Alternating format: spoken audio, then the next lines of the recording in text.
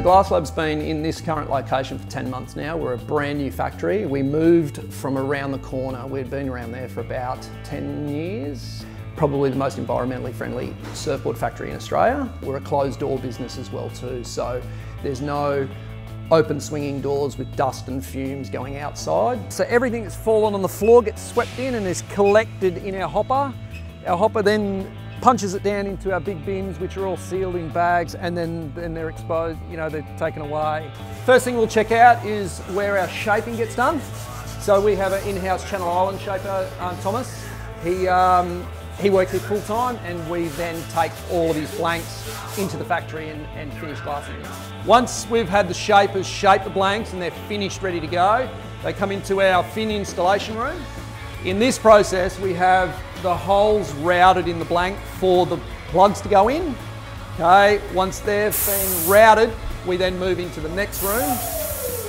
This is one of our most experienced laminators, Martin Wright. He's been on the coast for forever, as you can see.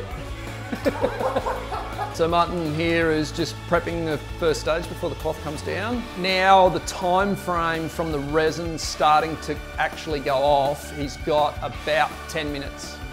In 10 minutes time, the resin will gel, and if he hasn't got the cloth down and wrapped around the rail, it will gel, and that'll be the end of this board. It's almost a throwaway. And there's a bit of a fine line between how much resin actually gets absorbed by the foam. If you leave it too long, the blank will absorb more resin, making it even heavier. The squeegee itself pushes and pulls the resin into the right places, so then it's an even coat of resin through the cloth and into the foam. After they're laminated downstairs, the actual cloth is quite rough on the surface, and we need to put a filler in them so that then they can be sanded. Filler coating into leash plugging, filled with resin and a little bit of cloth, then leash plug's ready to go, then it's into sanding. One of the most important processes is the sanding of a board. This is where we sand them perfectly flat, nice sharp edges, and we can also bring the weight down a little bit on them as well too, depending on how much gets sanded out of them. A team board will normally get sanded a lot heavier than what a normal stock board would actually be sanded as well too. Once the boards are sanded, they're finished, they're happy with them, they then come into the quality control room. We check for any imperfections.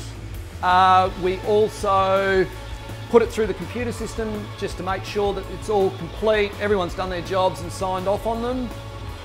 They're wiped down, wrapped up, and then sent out.